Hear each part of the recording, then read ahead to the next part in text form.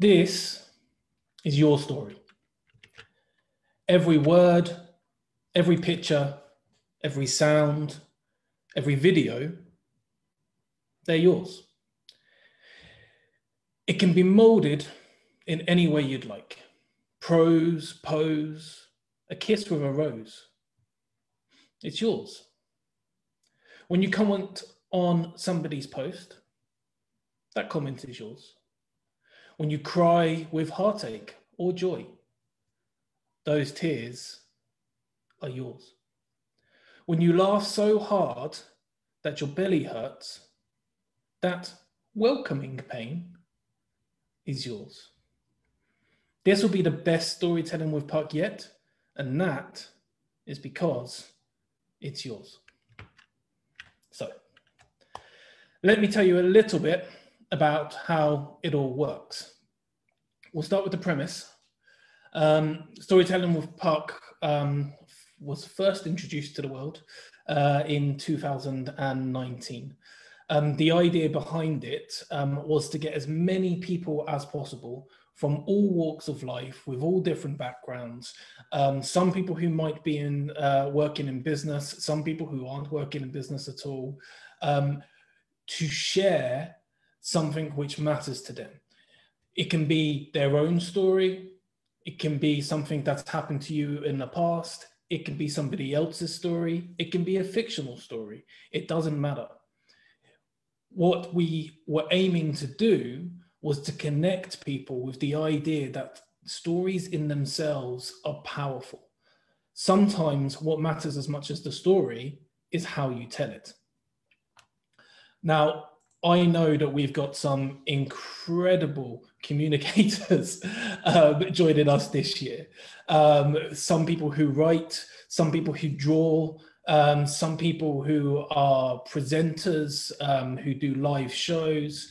And we also have people who maybe don't see themselves as communicators, people who feel a little bit shy to let themselves be known to the world and to maybe put themselves on video or to put out their secret writing habits.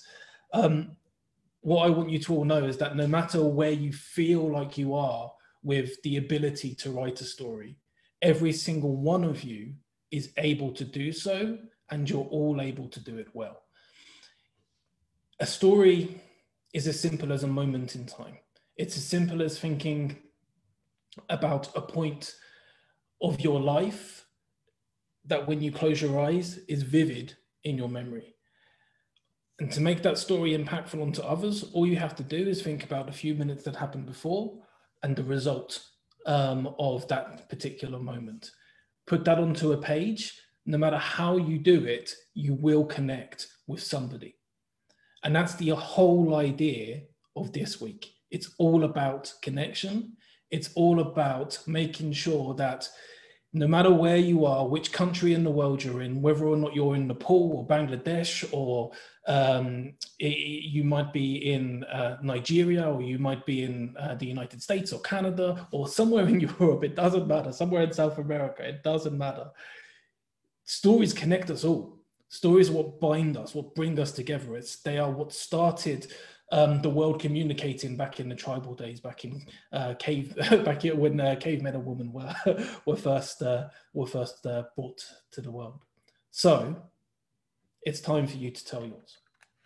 Now, you may have some questions about the practicalities, so we'll get through them. If you have any specific questions which I don't cover here, please put them in the chat and I will answer them as best as I can for you.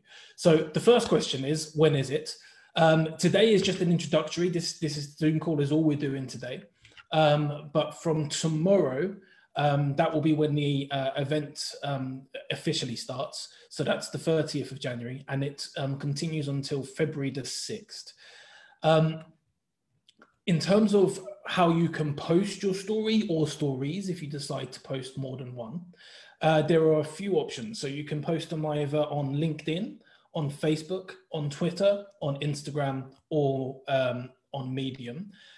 But what I need you to do, and this is really important, is add the storytelling with Puck hashtag, which hopefully you've seen everywhere in the build up to the event. And I'll make sure that I'm adding it again to everything going forward.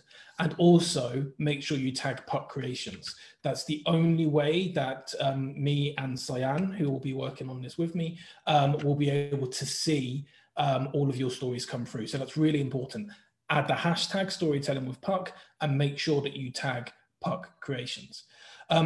Now, some of you will have read the blog and you would have seen the FAQ, but I'm going to go through just a few of the questions that we've been asked to give you an idea of what you can do. So some people have asked if the stories have to be in words or on paper. No is the simple answer to that. You can write your story down if you like, but you can also add a video, you can put a photo on, you can add an illustration. Maybe there's a piece of music which really resonates to you, which doesn't have any lyrics at all. That is also a story. So you can add whatever story you like. This is yours, as I said at the beginning. I've kind of covered this already, but your story doesn't have to be business related. In fact, over the past 2 years, most of the stories that we've received have not been business related. For those of you who are in business and wondering, well, what's the point if they're not business related? Firstly, there's all the stuff I talked about earlier in terms of the general connection. But from a business point of view, being able to show people who you really are and show your I guess your personal brand, some people call it, who you are as a person, is best done through stories. People will relate to you, and once they do that, you'll get people connecting with you on all sorts of different platforms, and suddenly you'll be able to start a relationship with them, and if they need what you offer, then you'll be able to sell that to them. So there is a massive benefit to telling even non-business stories. People have asked, can my story be fictional? Simple answer, yes, it can. It can be fiction or non-fiction. The one thing that we do ask is that if you are providing a fictional story, please don't pretend it's non-fiction. Don't talk about people and make up stories about real life people and then pretend that it's actually a true story. But otherwise, we very much welcome fictional stories. You can also make your stories personal or biographical, but you don't have to. Somebody asked, is this a competition? Sadly, no, there are no prizes other than the reward of all of the connection that I talked about earlier. We don't want to make this a competition. It's about connection. It's not about whose story is best. It's about everyone connecting with each other and getting to know each other better. So it's not a competition. As I mentioned earlier, your story doesn't have to be your story. It can be maybe an excerpt of an old children's book that you read, or it can be a story that somebody told you down the pub but you want to retell in your own way. If you are telling somebody else's story, though, just make sure you give them credit so that they get the reward they deserve as well. A really pertinent question that somebody asked me recently was, does my story have to have a happy ending? Now, connecting to people through stories isn't about making everybody feel happy. Even when we're thinking about business and we think about how we connect to people, it's not always about making everybody smile instantly and making everybody feel overly positive about everything. So no, your story does not have to have a happy ending. Your story can end however you like it to. What will really help you connect to people, though, is making sure that there's some kind of emotional attachment. So try and think about how are people likely to connect with this? Are they maybe going to feel sad at the end? Are they going to feel excited? Are they going to feel joyful? Are they going to feel distraught, angry? Some kind of emotional connection will really, really make your story resonate on a stronger level. But does it have to have a happy ending? No, it definitely does not. Your story can be as short or as long as you want it to be. Now, the next point I'm about to make is really, really important. The whole idea of this is to build a community. So please, yes, share your stories. We're desperate to see them, but also make sure that you follow the Storytelling with Puck hashtag and have a look at all of the other stories that are being put on around the different social media platforms that I mentioned earlier. React to them, give them some give them some kind of feedback so that they know that you've seen their stories. Comment on them, tell them how you felt about it. This is really important. This is what makes Storytelling with Puck work. It doesn't work unless we're all connecting to each other and we're all making sure that everyone knows that everybody else cares about each other's stories. This isn't, a platform just to promote yourself and say, this is me and I'm the best in the world. This is a platform, as I've mentioned a billion times, to connect. So make sure that you follow Storytelling with Puck and try and look it up every couple of days as well to see which stories have been posted and react to them when you can. In terms of what we'll do with the stories, we're going to put them on our various social media sites. So anywhere that there is Puck creation, so LinkedIn, Twitter, Instagram, and Facebook. And we will collate them and then we will share them so that hopefully they will reach all of our audience. They'll also be put into the LinkedIn event. So those of you who have joined from the LinkedIn event side, you'll get to see all of the stories uploaded there as well. So hopefully when I mentioned earlier about taking part in everybody else's stories, that will make it a little bit easier to do because we will share them all in one place. So you don't have to necessarily go and search for them. So with all of that in your minds, hopefully a few of you have already got some stories ready to go that you've that you want to post this week. I know that some of you won't have maybe got some of the build up to the event, so you might not have anything ready yet. What I'm going to do now is I'm going to ask if anyone wants to join in the conversation. I'm going to now give you permission to start your videos, and we can have a bit of a chat. And you can ask me any questions that you like about the event, and I will answer them as best as I can. I know that some people didn't have a lot of time, so hopefully that little introduction is giving you what you need. I will add this recording and also a link to the blog describing what we need to do to the event and to the other pages, so that you can so that it's easier for you to get involved. But if anybody needs to head off, I know that some people said they only had 20 minutes or so, then I completely understand that. But if people want to hang around and just have a chat, get to know each other, see who it is that's telling stories for the rest of the week, then please unmute yourselves, put your videos on if you want to, and we'll have maybe a 10-minute conversation.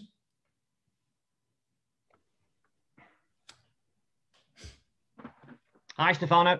Hi, Andrew. How are you? I'm very well indeed. Very well indeed. Very excited and pleased that you're doing this. I think it's a great idea to give a platform and accumulate stories from lots of different sources.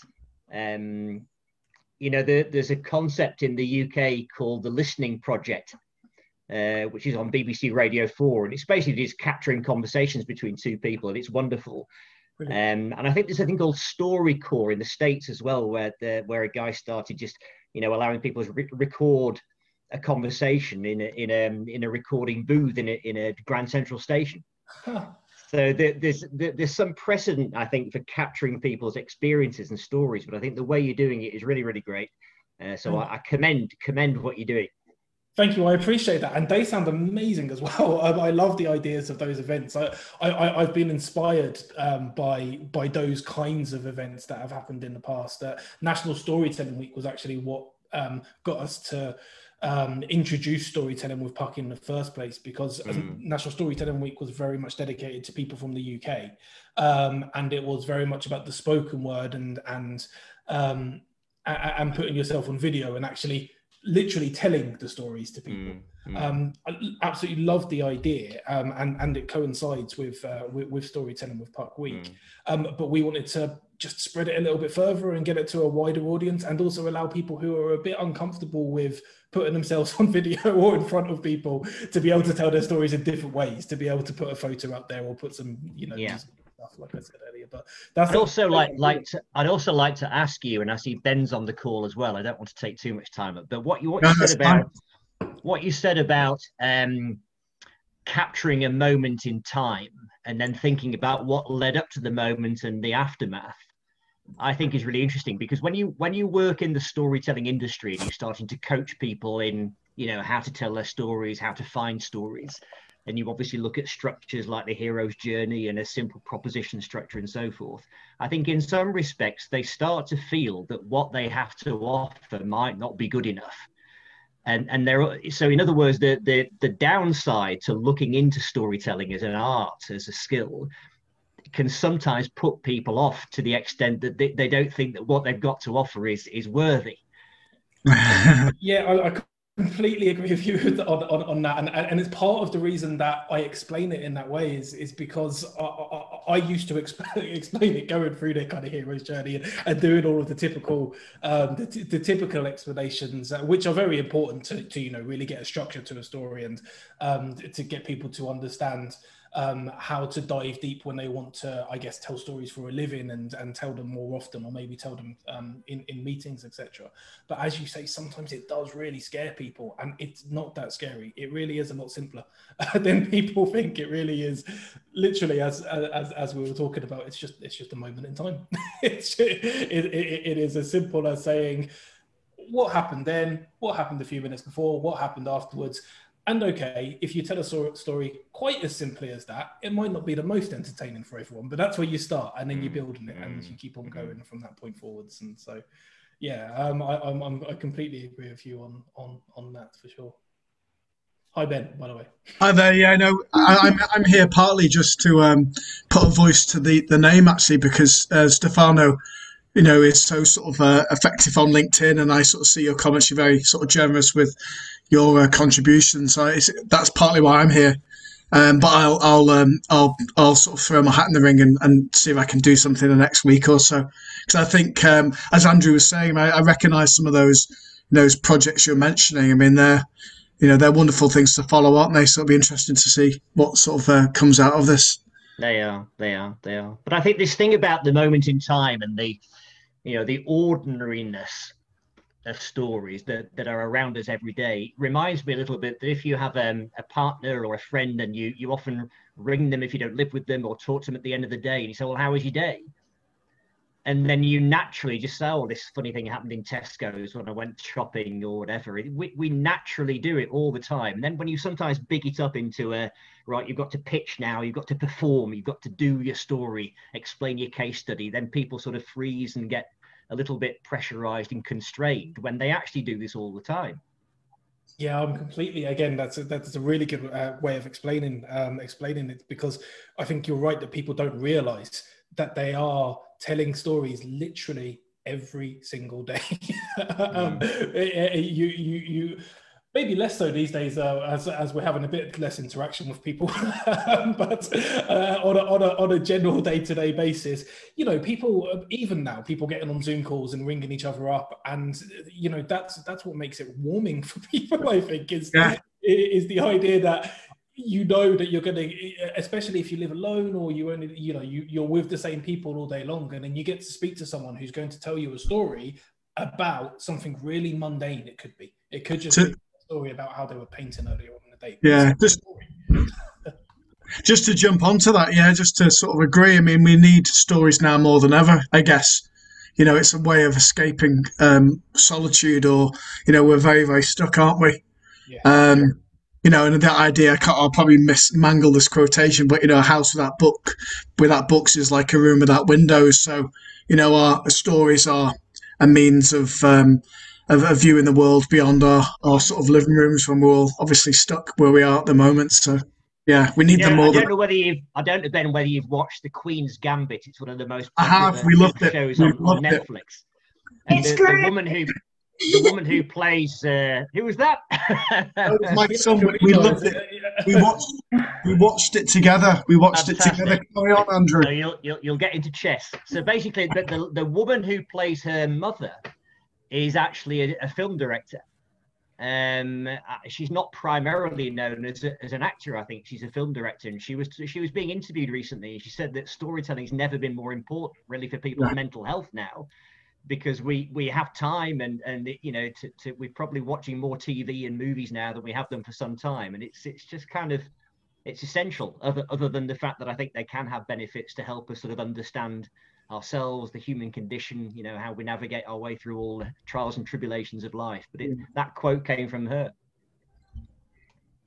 It's a brilliant quote, and that story as well. I love the background to it. I love the idea that for years and years and years they've been trying to make that into a Netflix show, and or well, not a Netflix show, but into a show, and they kept on getting turned down over and over and over again because it wasn't a sexy story. How could chess be cool? You know, that was the kind of the reluctance that people had. But I think that it goes to prove what we've already been talking about, which is that you can have a story about anything. It's more about the way that it's told. And, you know, some people love chess. And so the idea of a story about chess would be the best thing in the world. Quite a lot of people are probably quite indifferent to chess, if we're all honest. But the way that they told that story has now made it one of the highest viewed shows in, I think, the history of TV. I could be wrong on that.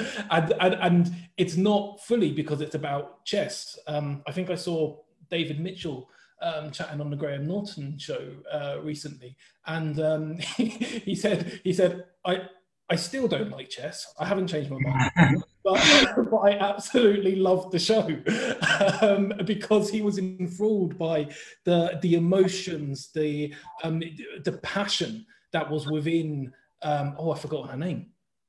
Anyone? We watched it a month ago. It's gone. It's flown out of our. Anyway, from the main star, from the main character, the passion that she had, I think that is what everyone connects to. So when you're telling a story and you think, oh, but maybe nobody else cares about this, they might not care about the actual subject matter, but what they care is about how you feel and how you make them feel when you're telling the story. That's what makes the difference. That's what makes people interested. Hello, Kayla and Garima. Am I pronouncing your name? Hello. By the way. Hi. Good to see Hi. you. Hi. So where are you guys geographically then? I'm in the UK. Okay, point to that map behind you, Kayla. I've decided I'm going to do some work on it during lockdown. Yes, I need to learn more about capitals. And I thought this was a demonstration of the breadth of your network that you wanted to show off behind you then. that's not a bad thing. I didn't think of it, but now you said it, Andrew, it's worth looking into. This is where I'm not traveling to at the moment.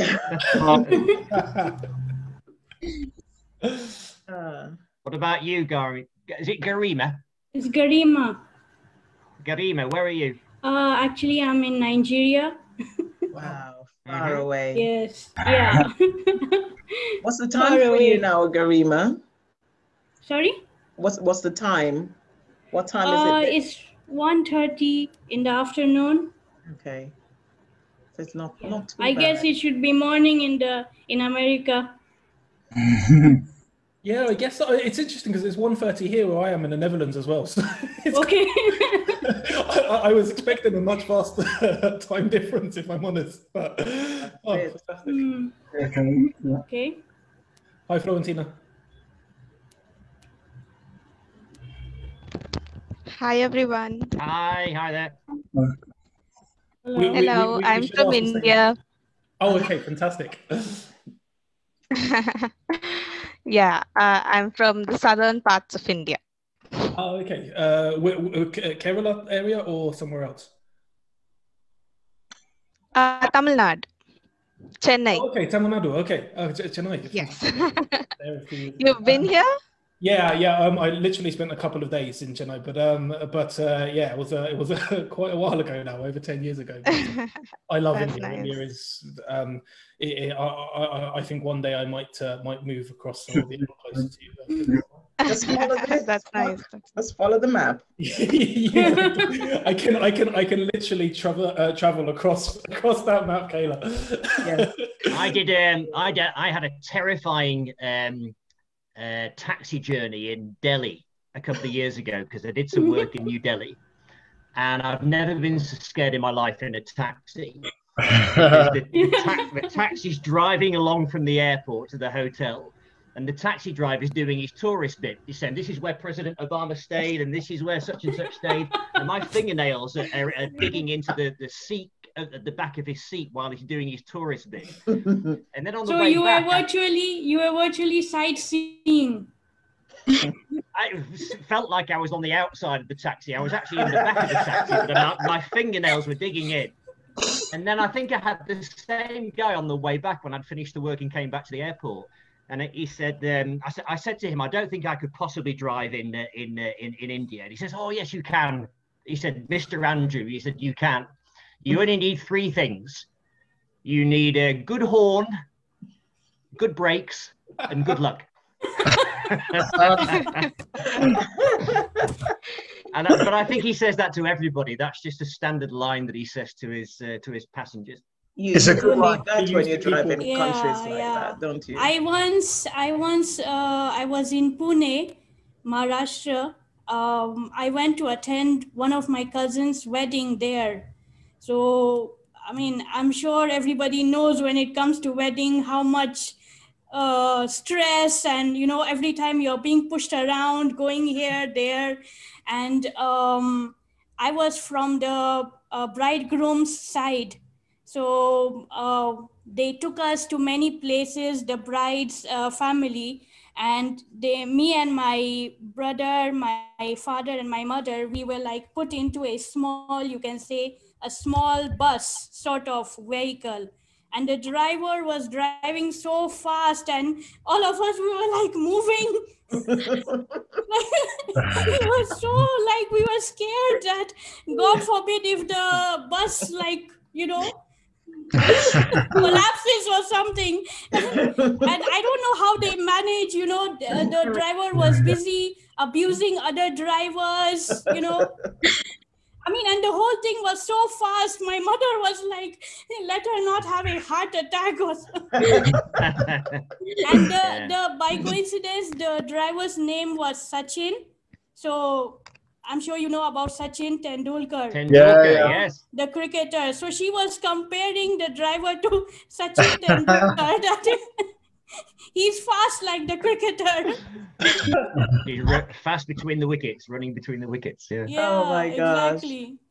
See, anywhere you have spices in the world, that's how people drive. Sorry, guys. Is that what it is? Is it the spices that does it? Spices. Yeah. No It's other just way. pouring through, is it, Kayla? Pouring through the fingertips into the steering. Yes. Yeah. I So we remember were literally like holding on to the doors and the windows of the vehicle. And I was like, I don't want to attend wedding in India anymore. When I was a little girl growing up in the Caribbean, if you're going on a big school trip, you always put a nutmeg under your tongue, and it's to help with motion sickness. Wow. Yes. Oh, really? Is that right? Yeah, because the buses are like that. I've heard of eating ginger biscuits, so I guess that's a similar idea. You put the nutmeg. Some adult always give you a tiny bit of nutmeg, put it under your tongue. And if you're a very skinny child, they would use newspaper and stick it right where your chest is, just to steady you along those rocky roads, because you're likely to throw up. That's it. Yeah, so it is definitely the spice. I've never heard that explained that way before. That's really interesting. Wherever the spicy food or spices. I do think, you know, to an extent, Jamaicans drive. We create our own rules, you know. Just,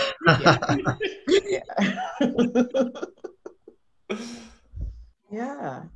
So it's lovely to see you for the first time, Stefano, in like this, isn't it? Yeah, I was thinking actually. I think I don't know too many of you that well, but some of you I've connected with quite a lot on LinkedIn. So this is truly wonderful, as you say, to be able to actually see your faces, hear your voices. Yeah. You're even better looking than we thought you were, Stefan. Just when we saw your name, we could picture what you would look like, and then the results even better. You don't have to stop.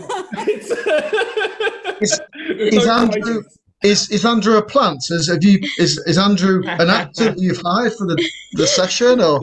It depends. Is he any good at it? He's fantastic. He's a top guy, top bloke. So my question is, Ben, how do you get that young man next to you so engaged? He looks like he knows everyone. He's so comfortable. He's very cute. He's an actor. He's a plant. He's another plant. He is. Okay. What's his name? No. Nathan. Nathan, tell us something about yourself. Share with us. I like your YouTube channel. Well, I have something. I have a YouTube channel, so I do like a lot of like filmmaking. I really enjoy filmmaking, like the editing. So I tend to do about like art. I love doing like my painting and stuff like that. So that's kind of what I enjoy doing. That's fantastic. I think one of the good things about the lockdown, because obviously we're all stuck at home and a lot of people are homeschooling, but I think Nathan could go freelance tomorrow, really, because he's getting so independent. He wasn't invited to this session. I think he's just come in because when Andrew or Stefano mentioned Queen's Gambit, you wanted to come in. So. Really?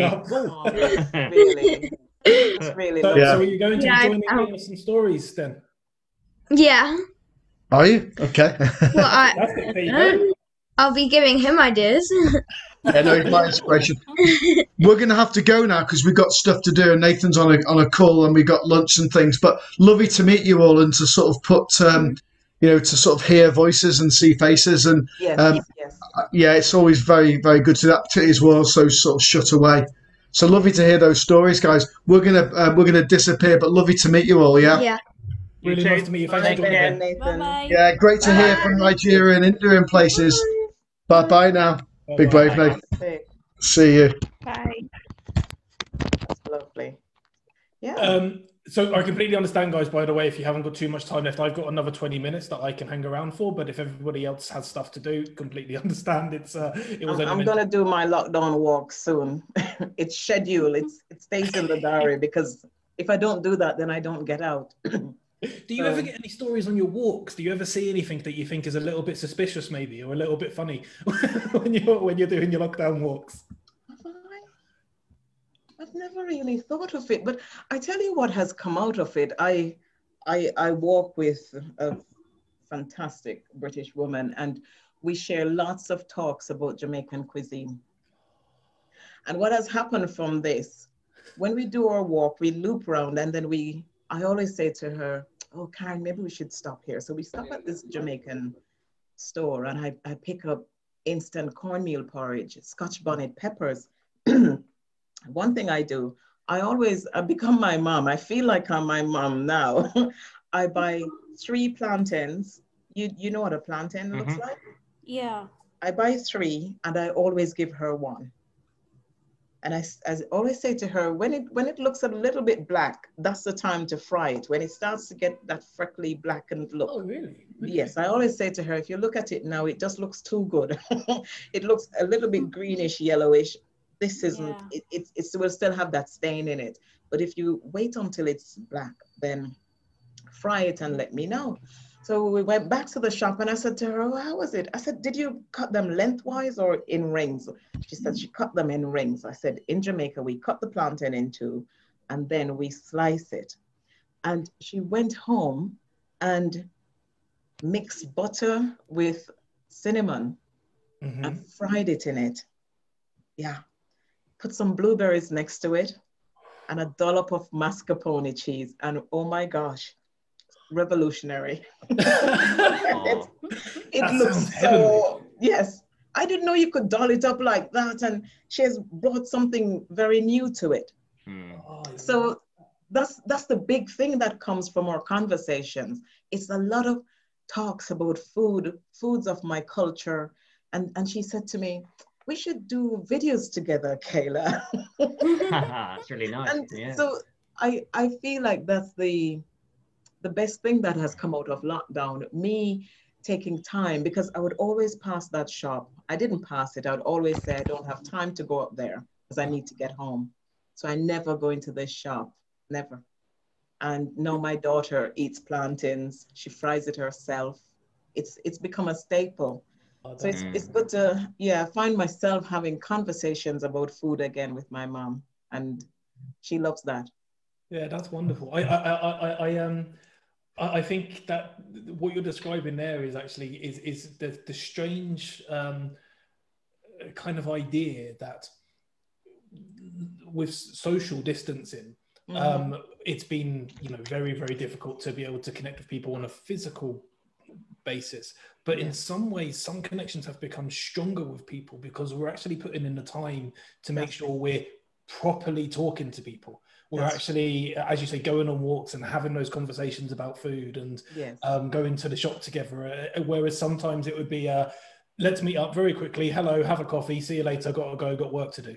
Whereas now those conversations, I think we've all realised how important they are. Well, maybe not everyone. I think I've realised how much more important they are, and that. Because, you know, actually, generally, before the lockdown started, everyone is so busy with their lives, with their careers.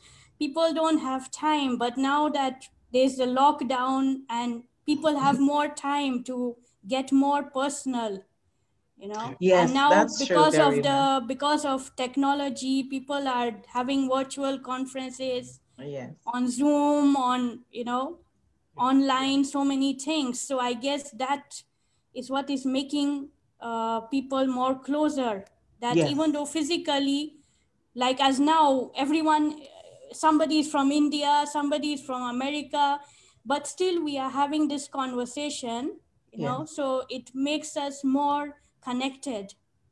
I think it's an interesting paradox at the moment that we are not allowed to let strangers into our houses, but we're actually letting more strangers than ever into our houses. That's so true. But in a different way. And I think the other thing, just connecting with what Garima was saying, is that I think that this way of communicating has actually helped to humanize a lot of the business relationships that were previously quite transactional in nature.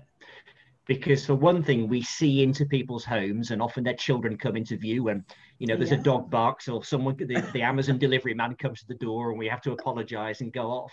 So there's almost like an acceptance of more humanity in those relationships and those conversations now, rather than having to sort of dress to impress and, you know, go into a tense meeting and all the rest of it. I think we're just a bit more, there's more allowance made. The layers have come off, isn't it? Hey, Puck, I've not had a perm in a year. this is what I stay with now, and you're so right, Andrew. There's this, you know, this putting on the high heels or the boots or whatever. It's Can I just tell you something very quickly about hair? I actually cut my own hair in lockdown. I keep it short. This is a number one, believe it or not, but that's very short for me because I just cut it myself now. It's easier that way.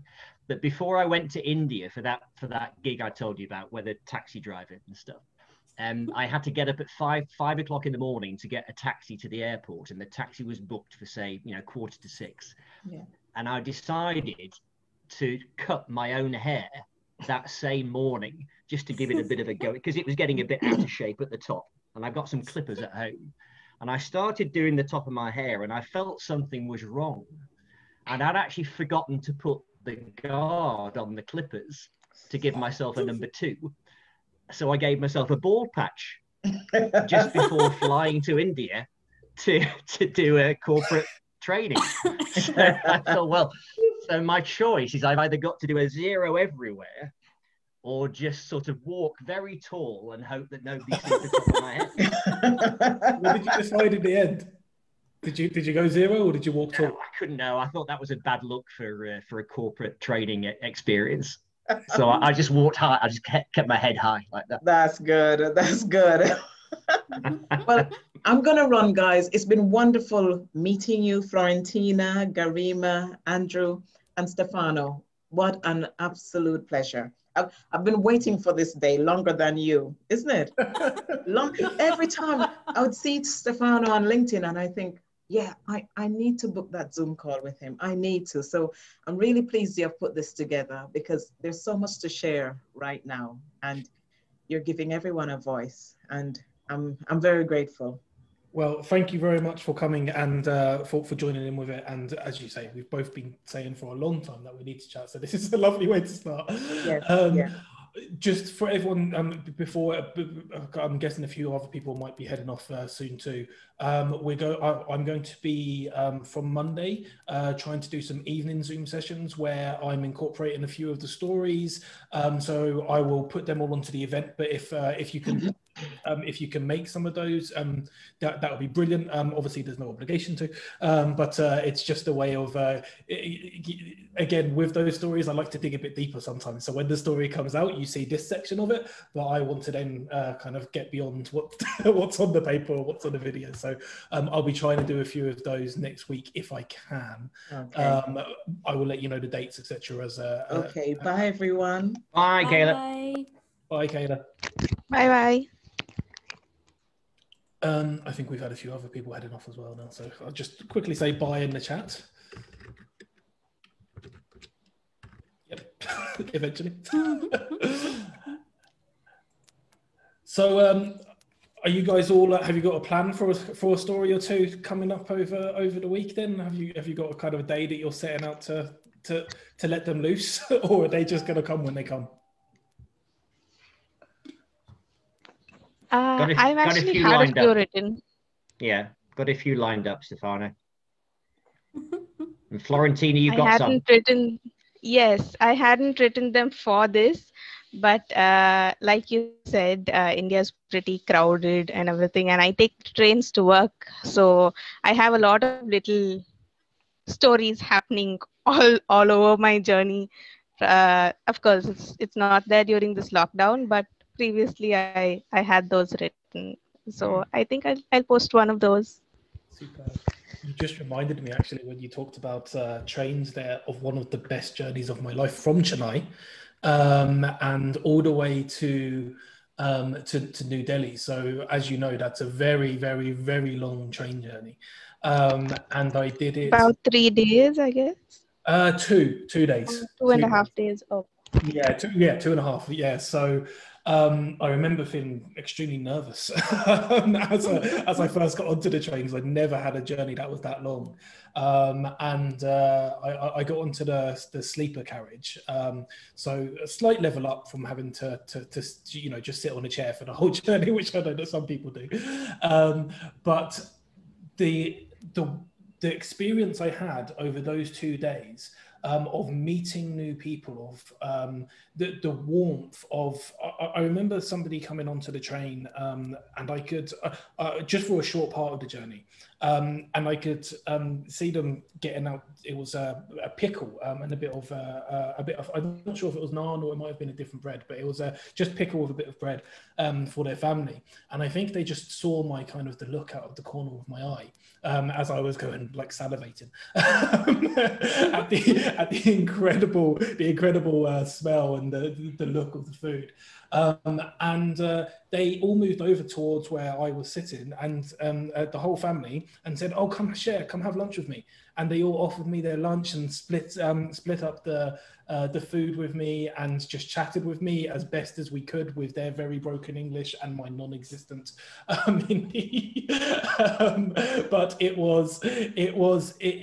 was just one of the many stories of people doing such generous things. And I know that a lot of people in India are very, very poor, and obviously there's a mix of people. There are some rich people as well, etc.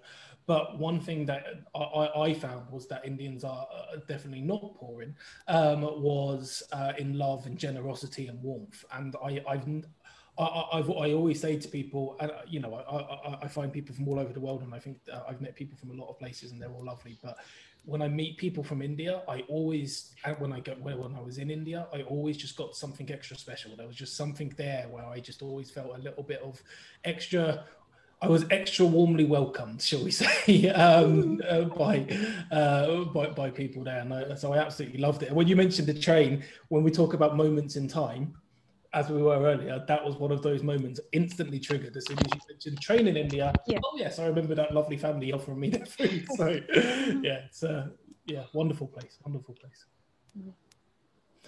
Right, I think I'm going to head off as well and get ready because I do have another meeting coming up.